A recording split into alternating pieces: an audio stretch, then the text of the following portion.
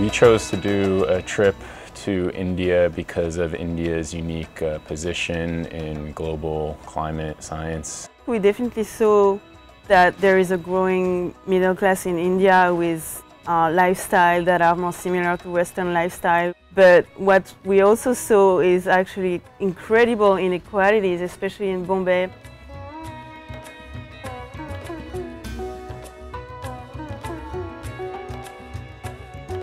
Just seeing all those problems firsthand, you gain an understanding of the things that they're dealing with. It makes me think about a lot of things related to urban planning and how a developing country deal with environment issues under the pressure of growing economy.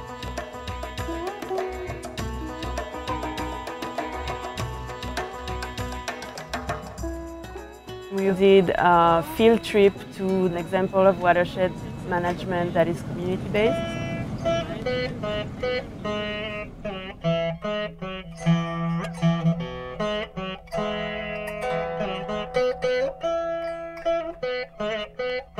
You know India, and you know the monsoons, and you know there's a dry season, but you don't really know how dry it gets.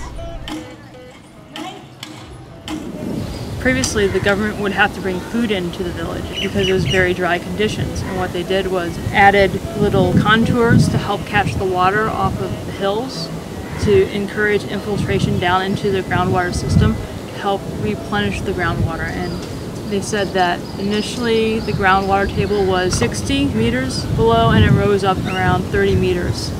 If you had something like that here, it'd just be mind-blowing. That meant a lot to me, and also as something I could take as an example and use it as a teaching tool as I go forward as a professor.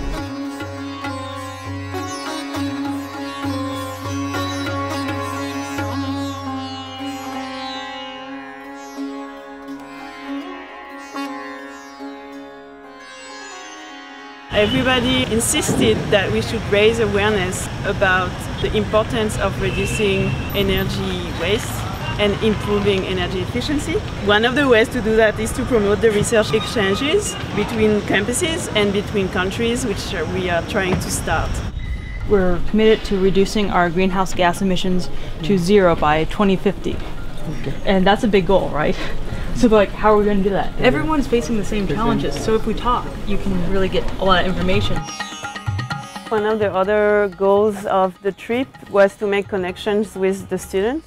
We actually traveled with students from the College of Engineering in Pune, and this really allowed for more real connections when we can discuss about any topic.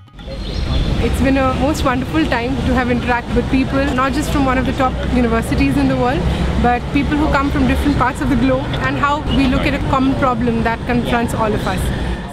We have already an online platform, Princeton India for Energy and Climate, where both Princeton students and Indian students can bring some inputs. The kind of network we're planning to establish, that would be a very, very big contribution to my own research and to the research of my own friends here in IIT and the other institutes across the country.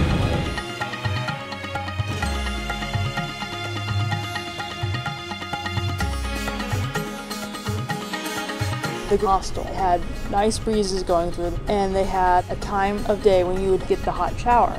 We might think getting a hot shower for only 2 hours in the morning or 2 hours in the evening is really restrictive. But the girls who were in this woman's hostel were just flabbergasted and utterly grateful just to have the opportunity of a hot shower.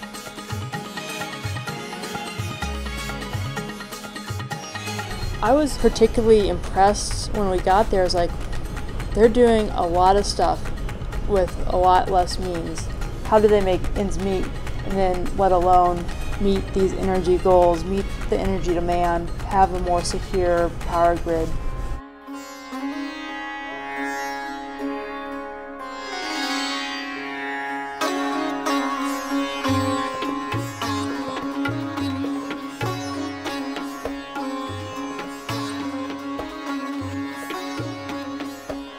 They're increasingly becoming more affluent, the economy is getting better, and they are desiring a Western lifestyle a little bit more. So they're seeing more and more people have just fans, and air conditioning is becoming more popular, and they're having to think of new ways to deal with consumption.